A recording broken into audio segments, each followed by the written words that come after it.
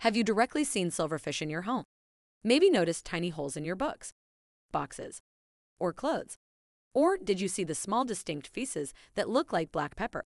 Although silverfish typically do not pose harm to a human, they can be destructive to your stored items.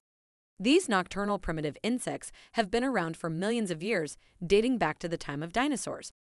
Now that we have just informed you about that little tidbit of information, I am sure you want to know what they do. Silverfish love to consume sugar and carbohydrates. They will readily feed on boxes of food, books, stored papers, family photo albums, insulation, or important papers that have been stored. Some of the damage they cause will not be so upsetting, but that stored social security card, title to a vehicle, or clothing can ruin your day after the discovery. You need a pest control company if you see silverfish, droppings, or damage from these nuisance pests.